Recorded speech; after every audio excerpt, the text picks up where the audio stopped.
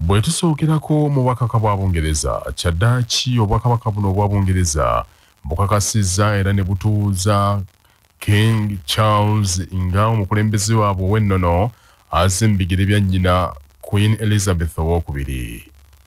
King Charles II okumutuuza n'okumukakasa ku bukulembeze buno, omukolo gutegekeddwa mu lubiri lwe olwa St James. Kinajjukirwa nti King Charles okukakasibwa ku bukulembeze buno kyaddiridde okufa kwa nnyina Queen Elizabeth nnaku ntono eziyise emabega. Ebisingawo ku mawulire ago tujja kubikutuusaako. Ababaka abatuula akakiiko ka Paalamenti akavunaanyizibwa ku butonde bw'ensi aka climate change bakukulumya olw'obusosoze obuli mu bikwekwete eby'okwasisa amateeka eryamba abantu abeesenza mu ntobazi. Ababaka bagamba nti ebikwekwete bisinze kunyigiriza abantu ba wansi abaavu ate abagagga ne balekebwa okuyinaayina ekitali kya bwenkanya. Minisita wa gavumenti y'oludda oluvuganya w'ebyamazzi n'obutonde bw'ensi era nga ye mubaka omukyalo wa disitulikiti y'ekibuga Kaya Christine Nakimwero era ng'atuula akakiiko kano agambye nti batunuulidde kwe kulaba nti bongera okuteeka amateeka mu nkola naddala ago agalondoola obutonde bw'ensi n'okubukuuma. Kyokka agamba nti ekyaleese obuzibu kwe kusosola okuyitiridde okuteekeddwa mu nteekateeka eno nga abantu ba bulijjo bwe basangibwa nga beesenza mu ntobazi gavumenti ebatwala kiyumba anaagwa so nga abagagga bangi nnyo bali mu ntobazi bazizimbyemu nga nkya naggulo baziibwamu ettaka ne bazimba amakolero oluusi n'ebizimbe ebya bizinensi. Twagala ripooti yeraga emirimu egikolebwa mu wetlands. Tumanye baafuna batya olukusa bye baasayiningira bye bakola. Ekintu ekyo kyetaaga komiti sobola okulwana okulaba ku kaweefube w'okuzaawo entobazi zaffe buli omu yenna kimukwatako so si kubanga tugoba baavu ate ne tuleka abeyita abagagga. Waliwo abantu abaalina ettaka lyabwe nga lya byapa nga lirimu n'entobazi nga lirimu n'ebitoogo era abantu abo twetaaga okubategeera basasulwe baveemu basobole okuleka ebifo bino nga bya public good bya buli muntu bikumibwa gavumenti ku lw'obulungi bwaffe nga bannayuganda naddala abeesiga enkuba okubaako kye tukola. Ebyo nga bikyali bityo omubaka wa Paalamenti omukyalo wa disitulikiti y'eGomba Sylvia Nayebale ali mu kutalaaga byalo by'eGomba ng'asaba abantu bajjumbira enteekateeka y'okugaba omusaayi etandikibwako ssabbiiti ejja mu ssaza Gomba. Omusasi waffe Patrick Serugo gyali eGomba. Omubaka Sylvia Nayebale agambye nti enteekateeka ey'obwakabaka ey'okugaba omusaayi ya mugaso nnyo eri eggwanga nti nga n'olwekyo abantu balina okujjumbira okuwaayo omusaayi nti olw'okuba omusaayi gwetaagisa nnyo okutaasa obulamu bw'abantu naddala abagwa ku bubenje. Sylvia Nayebale abadde mu byalo eby'eggombola y'Ekabulasoke n'ey'Emaddu ne yeebaza Nnaabagereka Sylvia Najjinda ne gavumenti y'obwakabaka ky'okulemberamu enteekateeka y'okuŋŋaanya omusaayi mu masaza 18 n'asaba bannaggomba bajjumbire enteekateeka eyo etandika ku lunaku lwa bbalaza nga ennaku z'omwezi 12 omwezi guno mu byalo eby'eggomba. Okunga bannaggomba ffenna awamu amagombolola 5 okwenyigira mu kaweefube w'okugaba omusaayi tutegeezeddwa nti Gomba egenda tandika okugaba nga 12 okutuusa nga 16 Septemba eno era mu magombolola ag'enjawulo bagenda teeka centers mu matawuni era awo neebaliza Ssaabasajja Kabaka ne maama Nnaabagereka central ne gavumenti y'abeene yonna egedeese programu eyo okulaba ng'efuna omusaayi eri mu ffe okutaasa abo bakola kyabagwetaaze. So nkuba omulanga eri bannaggomba bannange nti ffenna bwe tuwulira eggulire eryo iremu tugabe omusaayi tutaasa obulamu bw'abantu. Ate ye omwami wa Kabaka w'eggombolola ya Ssaabawaali Kyegonza Gomba Ssaalongo Ssennyonjo James naye akowodde bannakyegonza okujjumbira enteekateeka eyo n'agamba nti bategese ebifo bingi ebigenda okukuŋŋanyizibwamu omusaayi naddala mu bubuga.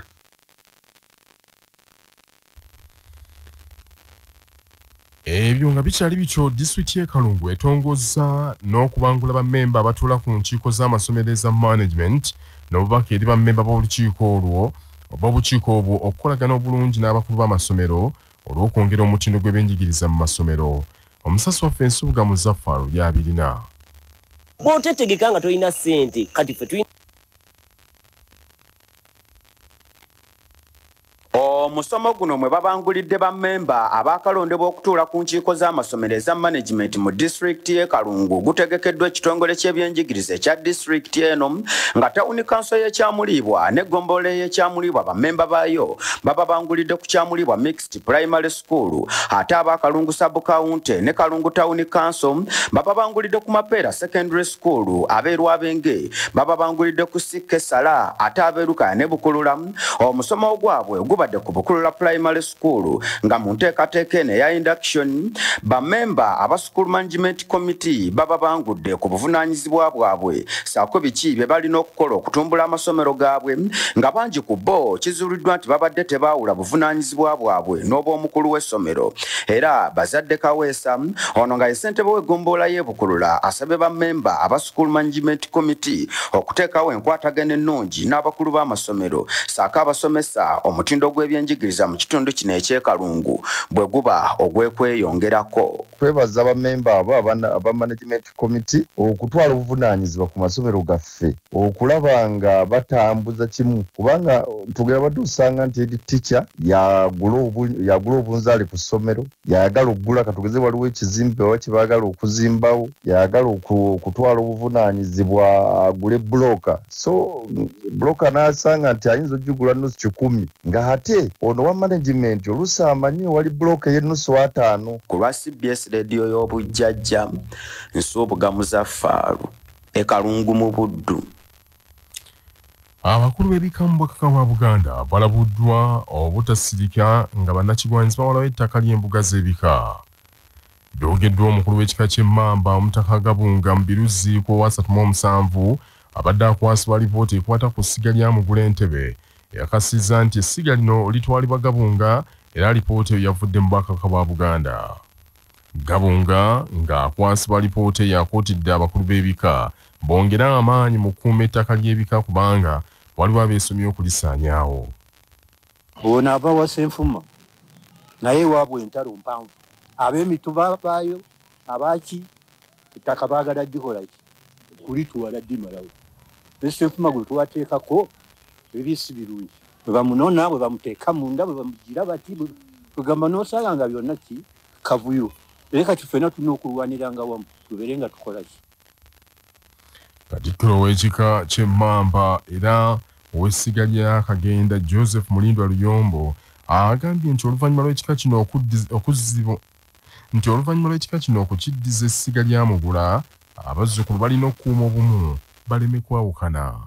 Omutaka ayagala okutandikawo essiga eddala ateekwa okuweereza okusaba kwe wa Ssaabasajja Kabaka ng'alambika emituba egy'enjawulo egigwa mu ssiga eryo ennyiriri ezigwa mu mituba egyo n'empya n'enju ezirimu. Oluvannyuma lw'okukakasa kusaba okwo Ssaabasajja Kabaka asiima essiga eryo ne litongozebwa. Kino era kiri bwe kityo ku mituba oba ennyiriri ezeetuukira obutereevu mu kasolya. Obuyinza obutongoza ebika amasiga buli wa Ssaabasajja Kabaka era tewali kika kikkirizibwa kutongoza amasiga nga tegakakasidwa beene. Mu nkola eno Omutaka Nankere mwe yayita okutongozebwa n'afuna ekika ky'akakoboza.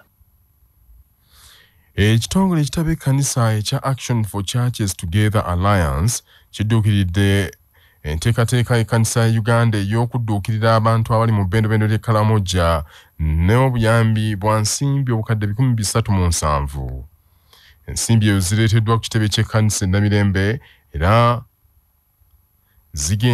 zigenda kuganyula abantu b'omu bitundu eby'e Kotido ne Kabong nga babagulira akawunga, ebijanjaalo, ebyennyanja n'ebintu ebirala byambisibwa mu bulamu obwa bulijjo.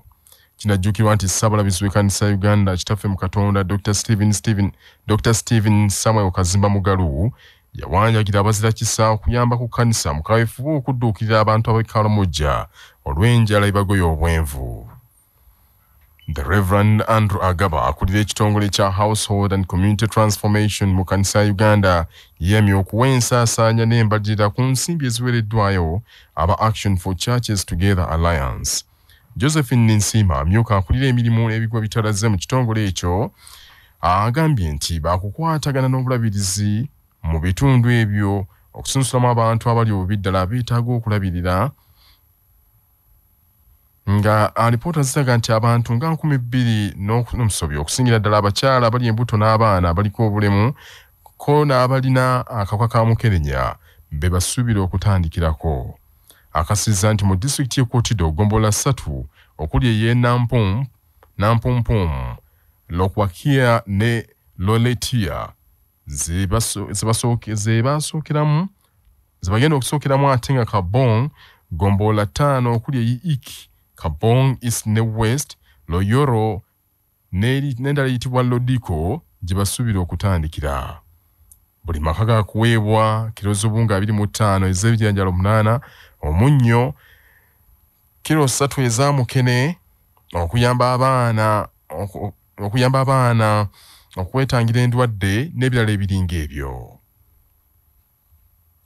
Manya obubona obuddo obw'eddembe lyo tonyigirizibwa ddembe lyo ery'obwebange. Singa omusango gusalwa mu ngeri gy'otomatidde eddembe ly'okujulira nga munnamateeka Hakim Ssempagala bw'annyonnyola.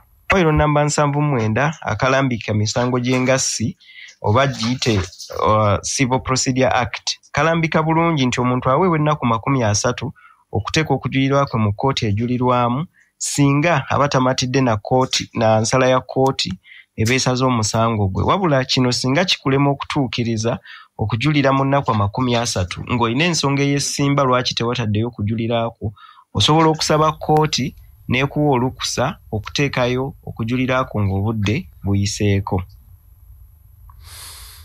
Omumyuka w'okusatu wa Ssaabaminisita era nga mbaka omukyalo wa disitulikiti y'e Mayuge mu Paalamenti Lukiya Isanga Nakadaama mwennyamivu olw'abazadde abalekawo amasomero ga gavumenti ne batwala abaana mu g'obwannannyini kyokka nga tebasobola bisaanyizo byago. Nakadaama abadde Katonte mu ggombolola y'e Bayitambogwe mu disitulikiti y'e Mayuge n'agamba nti enkola y'abazadde bano nkyamu nnyo kuba gavumenti eteeka ssente eziwererako ddala mu masomero gaayo abaana b'eggwanga basome. Agambye nti kyennyamiza okulaba nti ate abazadde balekawo amasomero ago ne bagenda mu masomero ag'obwannannyini agasaba ebisaanyizo ebingi n'abasaba ensonga eno bagitunuulira enkaliriza ku lw'okusomesa abaana b'eggwanga. Abaana esazeewo eno yabataamu ssente kubanga amasomero gaife ge tulinago galimu abasomesa, galimu entebe, abasomesa bafuna omusaala, galimu kyoka, galimu n'ebitabo. Aye abaana bano mujamu abatolamu abatamu private schools mwawona kunki wakuba ssente dinnemyo omwana wamutyamiseeka ngaaye olukumutyamiseeka kubanga tasobole kujja mu isomero lya private. Aye nga amasomero gaife aga UP galiwo era gasomesa n'abaana bajja ku university. Abazadde ndi basaba abaana mubatole mu kutema ebikaado, abaana mubatole mu kujja kunanda okuvuba. Nakadaama agenza okukangula ku ddoboozi eryo ng'e Mayuge abaana bangi ne gye buli eno tebanadda ku ssomero basiiba batema bikajjo mu masamba okulunda n'okulima n'abalala okutembeya ennyaanya, entula n'amagi gattako obunyeebwa n'ebirala ekintu ekikyamu ennyo.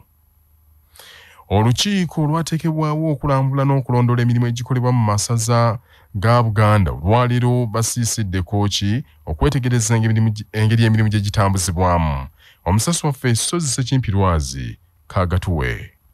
Olukiiko luno olwateekebwawo okulambula engeri emirimu gya Ssaabasajja Kabaka gikolebwamu masaza gonna aga Buganda olunaku olwaleero basiisidde kooki okwongera okutunuulira engeri emirimu gya Ssaabasajja Kabaka gitambuzibwamu mu ssaza eno ery'Ekkooki. Olukiiko luno nga lubadde lukulembeddwamu Omukungu Godfrey Male Busuulwa bataganjudde kumpi buli kalonda yenna ali mu nkola y'emirimu ng'era enteekateeka eno ebumbujjidde wano ku kakkalabizo eriri mu kitundu ekyerumbugu. Omukungu Godfrey Busuulwa agambye nti bunaazirwa ajja kubamaliriza enteekateeka era nga bamaze n'okutegeera kooki waweebwa mu buweereza okuweereza abantu ba Ssaabasajja Kabaka.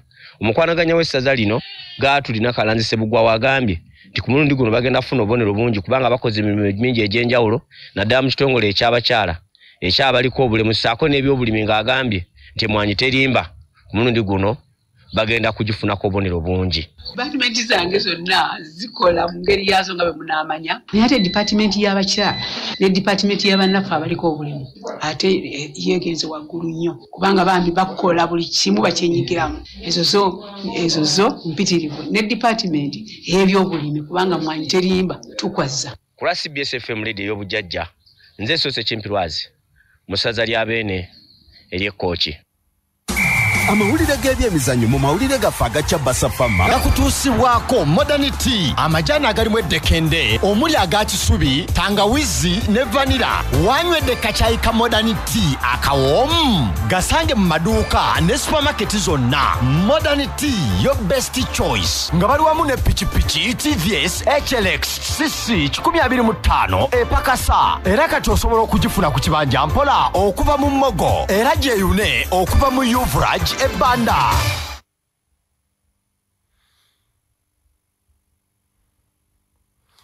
Ensimbi eziwera ddala obukadde 45 zesondeddwa okudduukirira ttiimu y'omupiira eya Busiro nga yeeteekera okuyingira quarter finals empaka z'amasasa ga Buganda. Ssente zino zisondeddwa ku kijjulo ekibadde ku Marina Country Villas nga kyetabiddwako abakulembeze okuva mu Ggombolo 5 mu myuka wa Kiso Ssaabagabo Nsangi, Mutuba 2 Kakiri, Mutuba 3 Namayumba ne Mutuba 1 Masuliita. Omuwandiisi w'essaza Busiro Moses Bisaso akiikiridde Ssebwana yeeyanzizza nnyo Ssaabasajja Kabaka olw'enteekateeka y'amasaza eno kubanga eyongedde ettutumu n'obumu mu bantu b'Omutanda, emizannyo nagyo gitambula ate n'obuwagizi eri Obwakabaka bweyongedde. Abakulira ttiimu eno nga bakulembeddwamu omubaka wa Busiro North mu Parliament Paul Nsubuga ng'ate era ye maneja wa ttiimu eyo n'abalala basuubiza nti ekikopo kino kya Busiro. Bw'otetegeka nga tolina ssente kati ffe tulina squad, tulina obukulembeze obulungi, tubadde tubulamu ssente ze tuliko. Busiro mugimanyi kati erwana okuyingira be tuyita ba top 4 ab'amasaza. Omuntu lwana okuyingira top 4 oba n'ebisomoozo bingi. Ekisomoozo ekisooka ekibadde kya Busiro bawagizi n'abaana batufunye waneeno tomanyi sanyule nnyina ku mutima kuba baali tebalingayo. Ttiimu ya Busiro mu nteekateeka y'okuwangula ekikopo eky'omulundi guno yeetaaga ensimbi obukadde obuswa mu 15 ng'era yayingidde quarter finals nga bakugulumba ne Gomba ekabula soke ng'ennaku z'omwezi 18 omwezi guno. Mu malala g'emizannyo club za liigi y'abinywera ya Uganda Premier League zeteekera sizoni ejja, URA yakasizza nti empiira gyayo egiika yakugikyaliza mu kisaawe kya Meta e Lugazi. Wabula URA empiira egisooka 3 yakugikyaliza mu kisaawe Nakisunga Mukono nga bwerinda ekisaawe kya Meta okutereezebwa. Season 2 n'ekitundu eziyise URA empiira gyayo egiika ebadde egisambira mu kisaawe kya Arena of Visions Endejje Luweero. URA mu kisaawe kya Meta yakuddayo mulundi gwakubiri yasooka kukozesa ekisaawe ekyo wakati wa 2011 ne 2017 olwo n'egenda mu kisaawe Namboole. Uganda Premier League season ejja yakutandika ng'ennaku z'omwezi 3 omwezi guno era URA yakuggulawo ng'ettunka ne Ondu Paraka ng'ennaku z'omwezi lumu October mu kisaawe Nakisunga. Bannaffe ag'essaawa zino ngamaliriza mu bufunze. Ababaka ba Parliament abatuula kakiiko akavunaanyizibwa ku by'obutonde bw'ensi bakukulumye olw'obusosozi obuyitiridde mu bikwekweto ebikolebwa gavumenti eby'okutaasa entobazi n'abalala abeesenza mu bibira nga bagamba nti ebikwekweto bino esinze bikola mu bifo ebyo ebyasengamu abantu ba bulijjo. Ekitongole ekitaba ekkanisa ekya Action for Churches Together Alliance kidduukiridde omulanga gw'ekkanisa ya Uganda ogw'okudduukirira abantu b'omubendo b'enderi Karamoja nga kiwaddeyo obuyambi bwa nsimbi obukadde 307. Omumyuka owokusatu owa Ssaabaminisita era nga mubaka wa Paalamenti ewa Mayuge District Lukiya Nakadaama yennyamidde olw'abazadde abamu abalekawo amasomero ga gavumenti ne batwala abaana mu g'obwannannyini ate nga be basinga okwemulugunya nti amasomero ago gaseera. Bannaffe ge mawulire ag'essaawa zino tujja kuddingana akawungeezi akuuma atakuumira mpeera.